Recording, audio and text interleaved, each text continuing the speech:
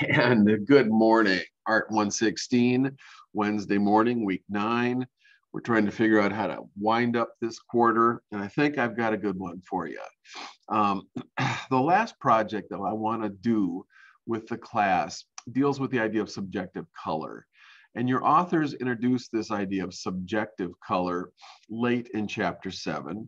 And so I want to revisit that today. I've got a little bit of a PowerPoint presentation so that we can take a little bit of a deep dive into subjective color because it's fun. And of all the color schemes that you can come up with as a painter or as a designer, subjective color is fun. It doesn't have any rules, except that it sort of does have a couple of rules that are make it a little bit more helpful. And I'm going to kind of like softly suggest those rules to you so that it will help you, because I am from the government and I'm here to help. And that's true. So morning section, how you all doing today? There's Emily right there. And Kelsey's here. And Adrielle is right up there. And Jordan is here. I can just find these people on my list. Riley, okay. 5 people checked in. That's fantastic. So let me talk a little bit about subjective color today. I'm going to run over to the PowerPoint presentation and do that on a share screen. And so there's going to be a slight little death by PowerPoint here for the next couple of minutes, which I hope you will be able to deal with as we kind of move forward. So we're in chapter 7. We're at the end of chapter 7, so talking about subjective color. So this kind of color is what a lot of the modern age has been dealing with ever since the turn of the 20th century. For most of the 20th and 21st century, we now have the option to do subjective color in a composition as painters, but also in photography, in design, anywhere where it is appropriate and where it would work for you and your client. So this is important to think about. Subjective color is not color from your direct observation of reality. So when you look around the room or you look in the mirror and you see that the colors are reflected back to you, and that is direct observation. You're directly observing the colors that you see in the world. Subjective color is not that. It's something different. So subjective color, for bullet point number 2, is color that comes from the artist's imagination. Usually, from what I've been able to see, I am characterizing it as unnatural, jarring color harmonies that are different, that you've never seen before, that are off-putting or that are unexpected. So, and we're going to look at some modern painting movements that have used subjective color.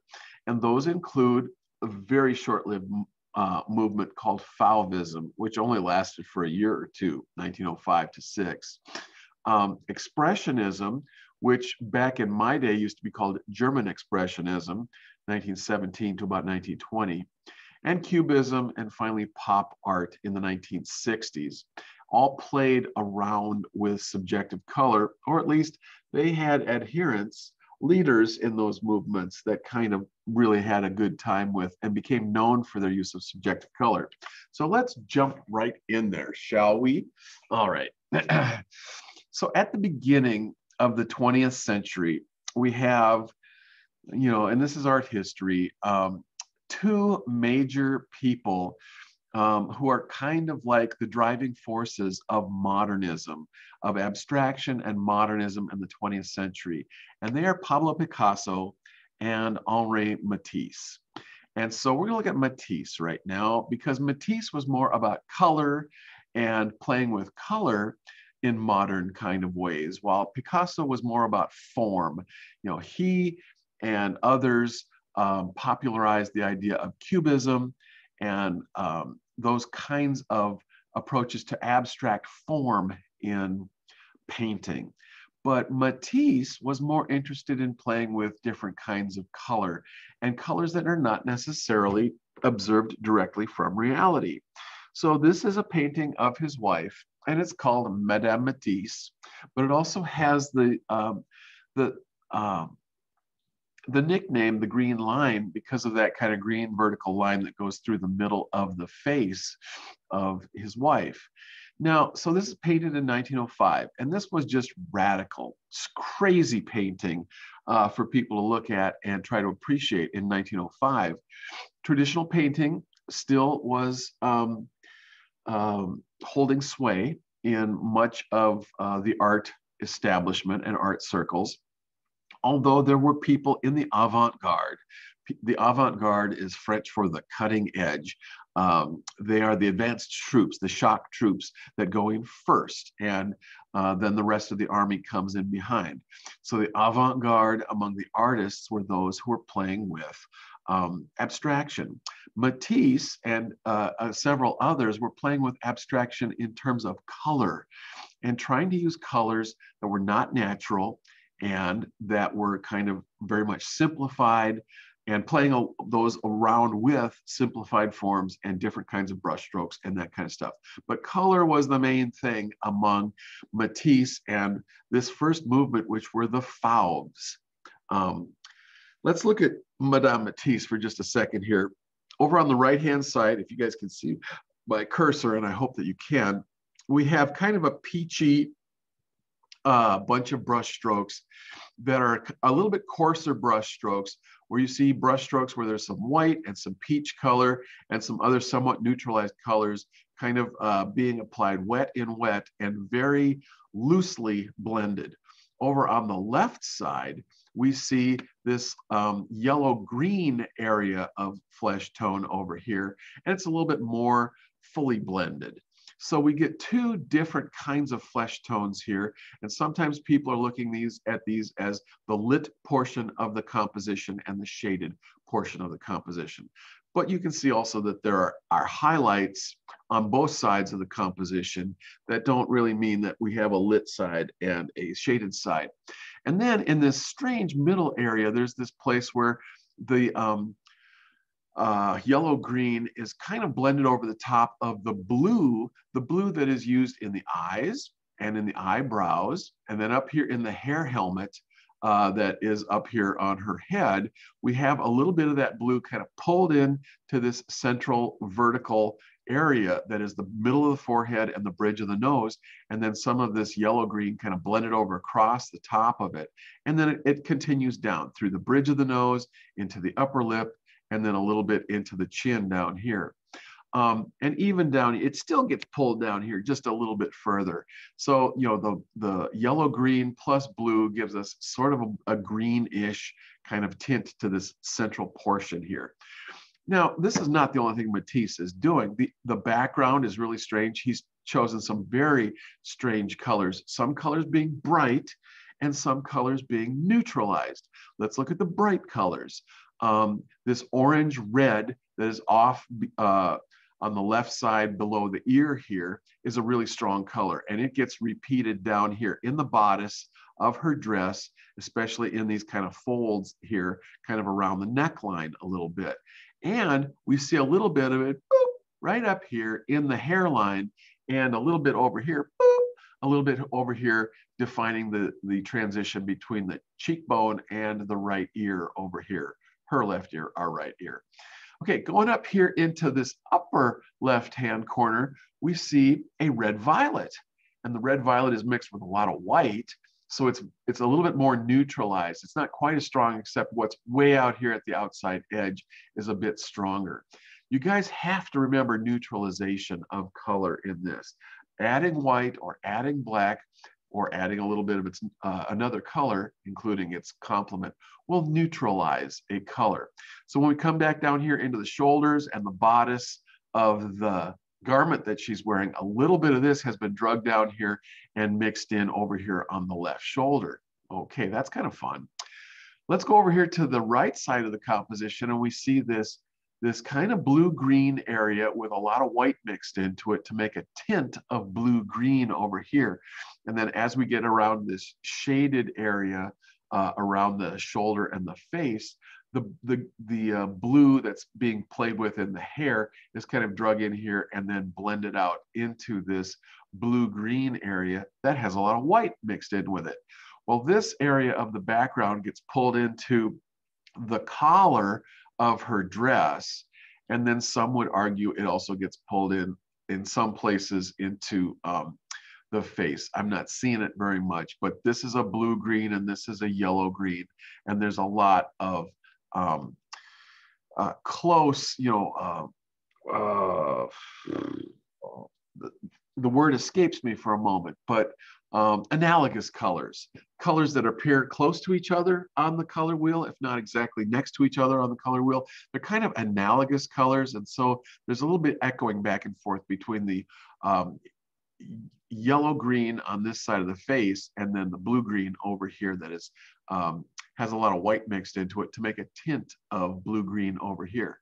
Anyway, what we're seeing here is color that is not from, observed directly from nature, and he's not even trying to be super naturalistic with his color. The blue hair, I mean, come on. He has decided that his wife's black hair or dark brown hair is going to be replaced by this color blue here. And so we get this really dark, either cobalt or Prussian blue that's being used up here in the hair. And then for the contour lines around the shoulders, around the collar of the dress, contour lines that are kind of defining the eyes, the eye shapes, and the blue inside the eyes, the contours that are going to try to define some aspects of the face. All of these contours are blue. So he's not using black for the most part. And, he's not using anything that would be an observed color. He's playing with us with all of these different colors and trying to find some balances in here between neutralized colors and full spectrum intensity colors. Neutralized colors that are warm and full spectrum intensity colors that are cool. And so he's just kind of playing around and really having fun with us. Keep that in mind. Subjective color is a lot about playing with color. And so you're really going to have to uncork that pent up child that we have with the childlike creativity that we've had, most of us have had beaten out of us over the last 10 years of organized education and growing up and trying to conform to what other people are thinking and that kind of thing. And this is nonconformity here. This is trying to be very playful. So we're going to have to try to get it back in touch with our inner child when we're playing with these colors. Here's another one by Henri Matisse, Woman with the Hat. It's a lot more of an elaborate painting. We have many more color shapes that are breaking up the background a little bit. We've got lemon yellow and this blue-green tinted with white that we've seen before, and the blue over here, the blue-green again up here, the violet, red-violet over here. And then we can see some of those violets and oranges and stuff in the lower half of the composition. And when you uncork a red-violet up here and then repeat it down here in her sleeve or somewhere in the dress or the fan that she's holding, that's a great way of helping to unify the composition by taking a color that you see in one part of the composition and bringing it down to another part and kind of distributing those colors. It kind of helps to unify what otherwise would be a crazy quilt of ununified colors. The yellow out here by her head in the background is brought in as a highlight for the cheekbone, this part of the upper lip here, and the tip of her nose right here. These blues that are just kind of thrown in here as shadows in the face are also found in the fan, and in the background, and in other places in the composition. So he is doing a painterly trick that you guys haven't maybe learned yet as painters, but when you use a color, you have to use it in several places in the composition, distributing it around. That kind of helps to create with a certain sense of organic balance in the composition, and helps to bring about an organic unity in the composition too. Anyway, we've got all kinds of crazy colors in her face and crazy colors in the background and within, the hat and the fan, kind of a Japanese Oriental fan, which was all the rage, in the late 19th century, early 20th century, and her dress. So keep in mind this playful use of color as we're moving forward. Here's something that is the joy of life, joie de vivre.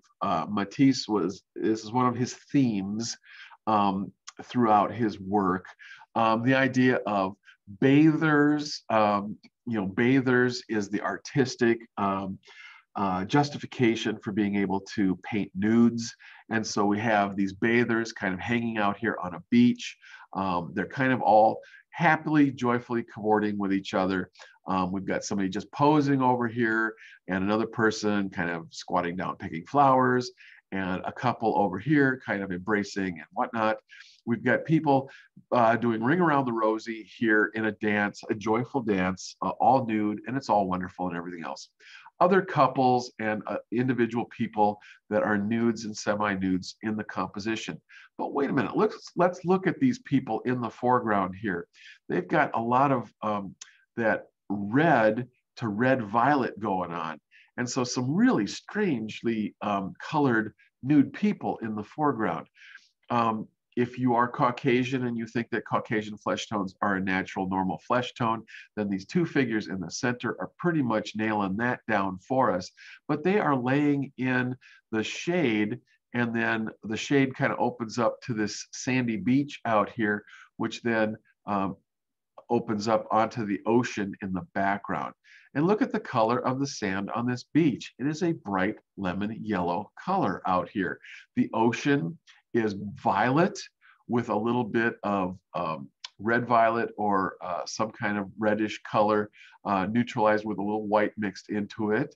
The sky from the horizon going upwards is a kind of a pink, and there's a lot of white mixed in with the red to create a pinkish sky.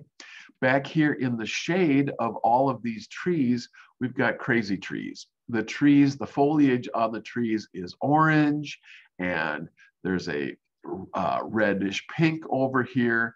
There are greens, and the greens have been somewhat neutralized with a lot of white mixed in with them. There are some browns that are kind of worked in here, some brown shapes that break up some of these orange and red-orange kinds of shapes. But the trees and the shade that they cast here in the foreground for all of these folks who are kind of hanging out in the shade is a very strange light and a very strange color combination. And the only way these things work is by taking some of these colors and using them up in the upper register, way up here in the foliage, and then repeating it down here in the bodies of some of these reclining figures that are down here. And the same thing left to right. We've got some of this orange over here and some of the orange up here. And then a lot of these colors are also somewhat neutralized and repeated in the bodies of all of these happy little figures that are cavorting around, having a good time, expressing the joy of life. Oh my gosh. So Matisse and a couple other painters all had an exhibit in 1905.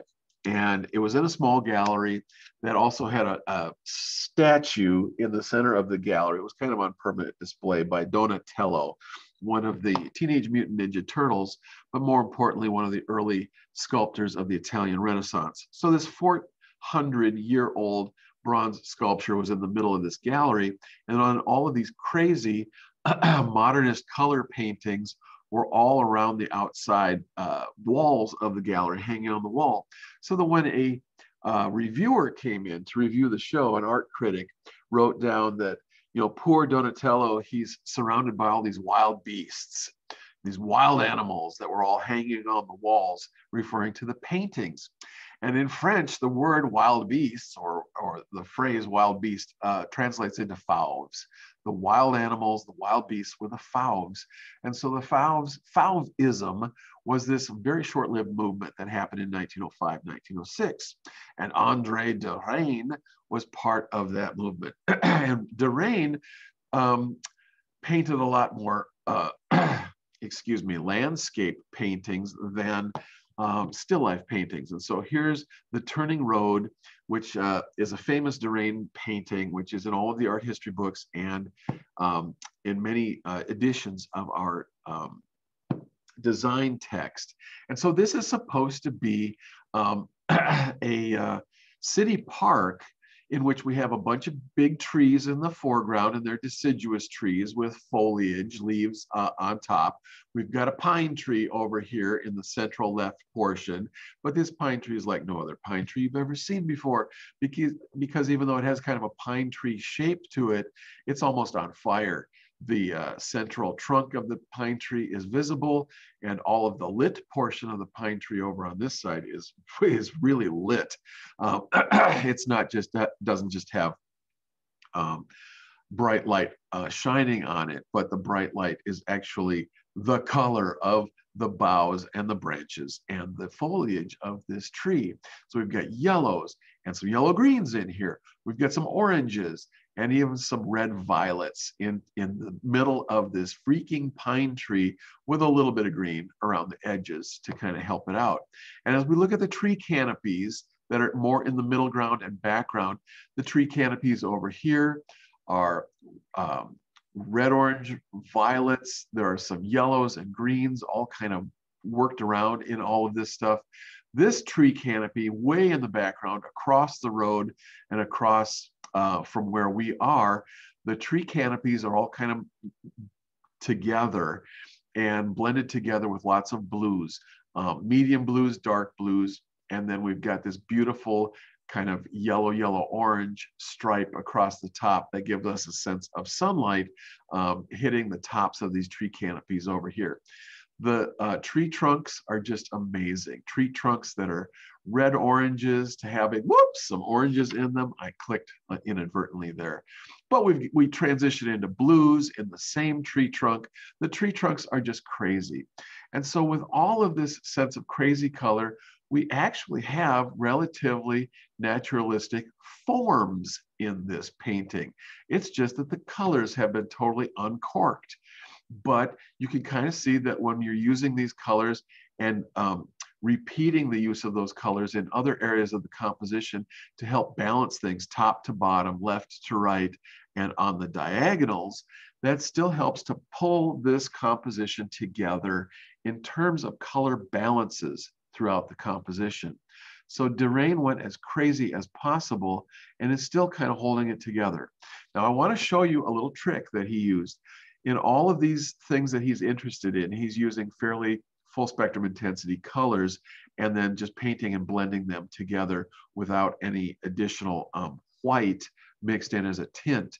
Let's look in the far background, up in the sky between all these tree branches in the background. Backgrounds are important, ladies and gentlemen, and you have to pay as much attention to the backgrounds as what's going on in the foregrounds.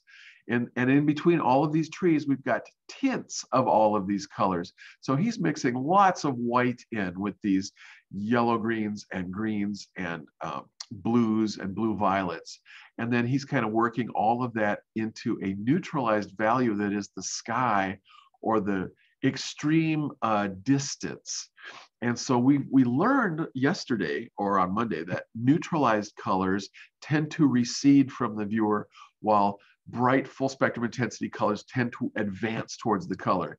And warm colors tend to advance towards the viewer more than cool colors. Well, here it is being displayed to us in a fauvistic kind of a way with crazy colors, which with colors that come out of the artist's imagination. We get color, but he's also using some of that idea of plastic colors so that the warm colors are advancing towards us and the cool, strong colors are strong but they're kind of maintaining their own in the middle ground and in the background. But in the far background, we have neutralized colors that are really able to push back and open up the illusionistic three-dimensional space. Even if it's not a naturalistic illusion, it's still an illusionistic three-dimensional space that we get to experience the sense of a landscape with depth in it. Pretty cool. Derain did a bunch of other landscapes, lots of coastal scenes, the south coast of France. And so we get the same kind of almost unnatural uses of colors here. And some of this is kind of reminiscent of what Van Gogh was doing, the short choppy brushstrokes in the foreground. But some of these colors may be naturalistic, like maybe red tile rooftops on buildings that are clustered around a cityscape area on the coast. But we've also got these fields back here, and this might be mature, ripe grain ready for harvest. But really, I've never seen wheat that was red and orange, as well as yellow and orange in color. And so he's taking some liberties with color here in 1906. Let's skip ahead for a minute. We're going to skip all the way up to the pop art scene in the 1960s. And Andy Warhol was kind of one of the baddest boys, one of the most famous people, one of the most infamous artists of the pop art scene in the 1960s. And the things that he was trafficking in mostly were the idea of American icons and American celebrity.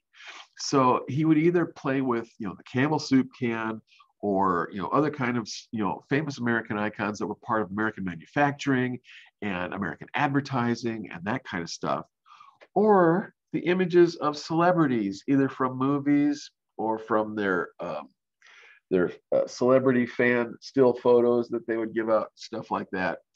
And so Marilyn Monroe was an icon of the silver screen from a lot of her movies from the 1950s and early 60s. And I think Marilyn Monroe died of a drug overdose in 1963. And so here we've got Andy playing with Marilyn at the peak of her, at the height of her fame and everything, Marilyn Monroe, 1962. Now, this isn't a painting. This is a silk screen. That's a color silk screen. So he's using a stock photograph of her and then breaking it up into different shape colors that he can silk screen onto paper or onto a canvas. And so the photographic portion of this are all of the textures. And the textures are kind of reduced down to just something that's very graphic that gives us a sense of the shadows in her hair and the textures of her hair, the shadows around her eyes and the textures of her eye makeup and eyebrows, the shadows underneath her nose, the tip of her nose and nostrils, and the texture around her lips are all done in black. And so black is one color silk screen that has been screened on top of here. And I think it was the last color screened on here. The first colors probably were the background color, which is kind of a post office green. It is a blue-green that has a lot of white mixed into it. So it's a super neutralized green that sits in the background and kind of recedes into the background, but it also is that nauseating kind of industrial, institutional green that was in hallways and lobbies of post offices and hospitals a lot in the 1950s and 60s.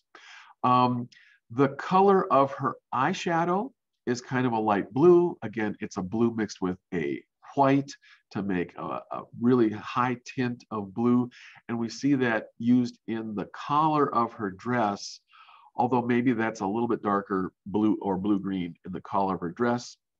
And again, the color that is kind of the sparkly stuff of her diamond earrings, just kind of creeping out of the creepy shadows of the bottom of her hair is that same color. So that color has been a different color and it's been silk screened in. Then we've got the color of her face, which is a pink, just a solid pink that was silk screened on. and the color of her lips, which is just this bright, strong red. And then the black, all of the photographic, somewhat simplified shadows and textures of a kind of a graphic photograph, silk screened over the top. So this is our first Marilyn to consider. This is, not natural. She was known as a bleach blonde, but this is not, a bleach blonde color. This is lemon yellow used in the hair. And she was a, Caucasian, American woman, but, that Caucasian is now simplified to just pink, just one nasty pink color. The lips are almost a blood red. And of course, that really bright red lipstick was a popular shade in the early 1950s, late 1940s. But it's a little bit scary. It's also, it kind of makes her ominous and scary a little bit. So it's kind of interesting how these colors are working together. Some colors are neutralized, like the pink of her face and the light green background are very neutralized colors. And large areas of neutral colors, especially neutralized with white, tend to help harmonize this composition quite a bit. The strong colors, like the yellow and the red, are used to a lesser degree. They're used to highlight certain areas and to make them pop in stark contrast with the neutralized background. So remember, I keep telling you guys, remember to use neutralized colors because they're super important in making your compositions actually work and being able to, see what's going on in the composition long enough so that you don't turn off your viewer. Warhol did a whole series of these. And so he's playing with all the different colors in the background, foreground, in the hair, in the flesh tones, and in the lips. And so this is a variation on that tone. This is a little bit more monstrous than the first one because now she's got blue eyes. In fact, she's got blue in the whites of her eyes, which is really strange to look at. And still kind of an orange-red set of lips. And still that yellow hair. But now her flesh tone is a high-key violet color, violet to red violet. And I mean, really, is that a natural flesh tone of any kind? We have a somewhat neutralized orange in the background. So we're really playing with weird color here. And now he's getting crazy on us. So now he's taking the same colors that he's used before, but moving them around a little bit. So pink in the background and neutralized blue for the facial flesh tones. The shadows are all done in this strange green color, this kind of acid green color that's kind of a, gosh, what is this green? It's green, but it has a little bit of yellow in it, not too much yellow, and it's just a very strange green. He's using the same pink for her eyelids as he's using in the background, and then red for the lips, but also the collar of her dress and the kind of the highlights that are in the diamond earrings underneath in the shadows on either side of her head. It just becomes scarier and eerier. And then we can see just a little hint of orange in her eyeballs. And that kind of picks up with the orange that's happening in the hair too. This is not done by mistake. This is done on purpose to be more and more ghastly and monstrous, because you're taking this sex symbol, this symbol of beauty and sensuality from American cinema, and playing with the idea of what can you do with the colors of it to make it as ugly or as different, or and what are those tensions that are happening in here between the shapes of Marilyn Monroe's face and the colors that are being applied to it. It's a fantastic, interesting, strange thing that Warhol is doing with these. So, and now another thing that Warhol does are his multiples. And he did this with Campbell's soup cans and Coke bottles and SOS and Brillo pads and other kinds of things. And it goes back to American manufacturing, because if one item is good, then 4 of them or 10 of them or a million of them are even better, because we can roll them right off of an assembly line. We can mass market them to the public and we can sell them to people. And so here we are with 4 Marilyns from 1967. And so we've got some that are somewhat naturalistic, like the one in the upper right-hand corner, which is not really naturalistic, but it's as natural as you're going to get when you start to compare it to the other ones. The one in the lower left-hand corner is somewhat naturalistic and representational. And then the one in the upper left and the lower right are almost like some kind of strange photographic negative, of Marilyn. And when you look at these, they go from being, about beauty and the beauty icon to being almost monsters, almost like the Wolfman from the old, 1930s Wolfman movies. And so, the same shapes that we see in the beauty icon, when just having different colors applied to them, can become quite monstrous in comparison. And so we got the 4 Marilyns here. And if that isn't enough, there's 9 Marilyns.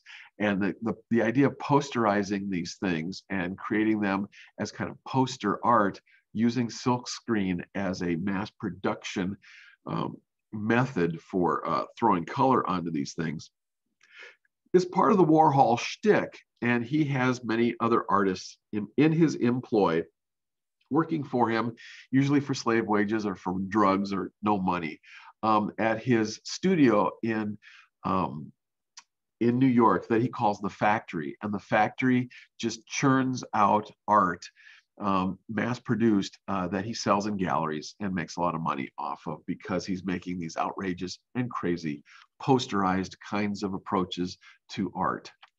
Okay, and that's about it. So I'm coming back to you guys now.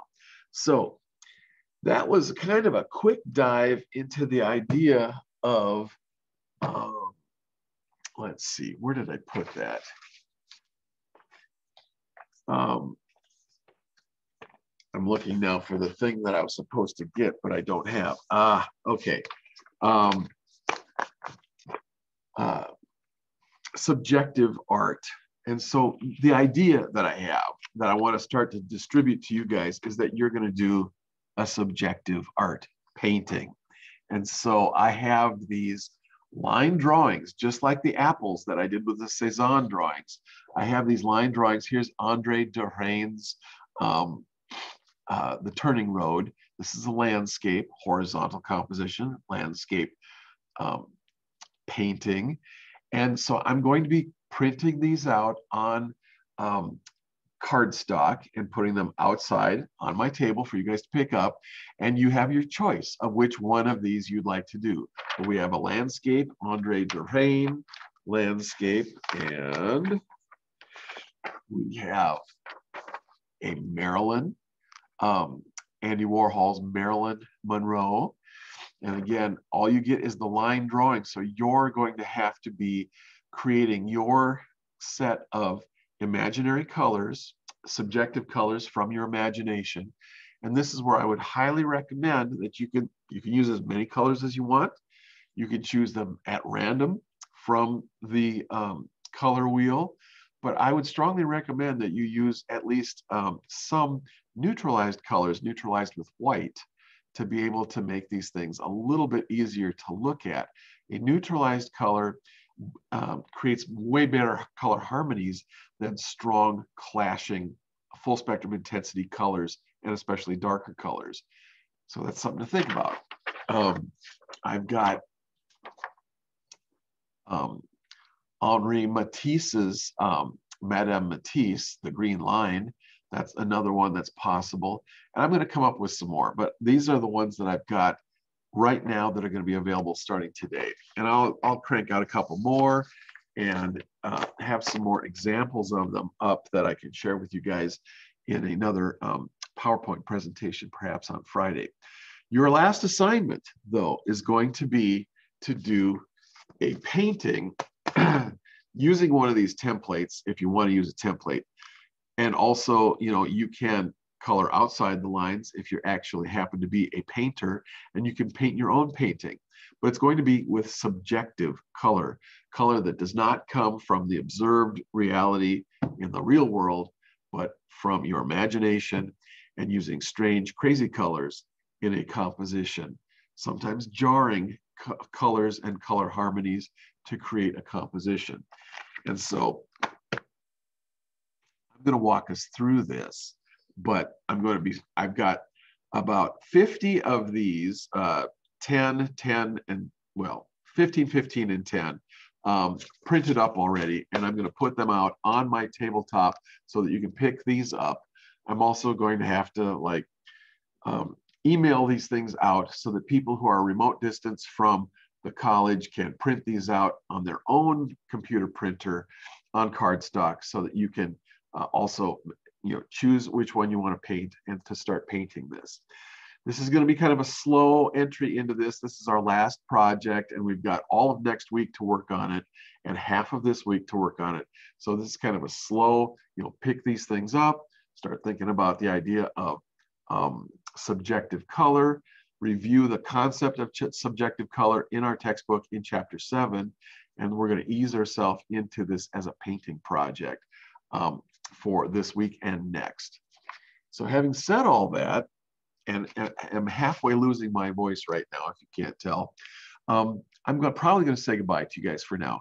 I'm going to set those things out on the table for your availability to you to pick up, and you can pick those up, and I'm going to kind of create some more over the next couple of days, and then we're going to ease ourselves into this. I'll probably do a painting demonstration on Friday and next Monday. I'll probably do a little bit more PowerPoint with some more examples of